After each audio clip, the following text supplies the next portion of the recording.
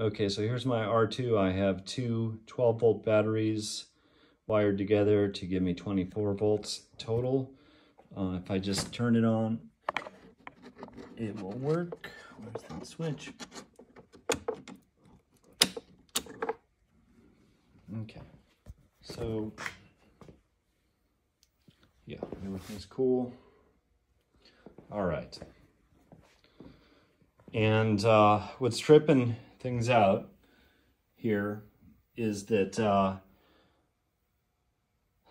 when I attach the dome, there's nothing currently running. I've got a wire through my MagTag.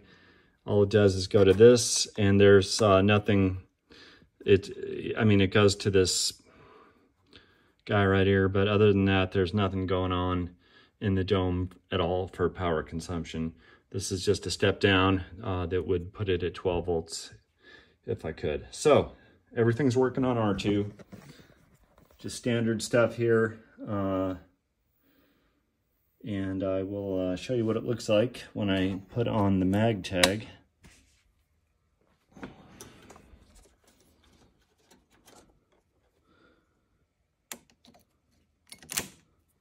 Okay, good. Put that switch. Yep, that's it. All of a sudden there's not enough power somehow. And I don't know what the deal is. If anybody knows, I'd sure appreciate it. Thank you.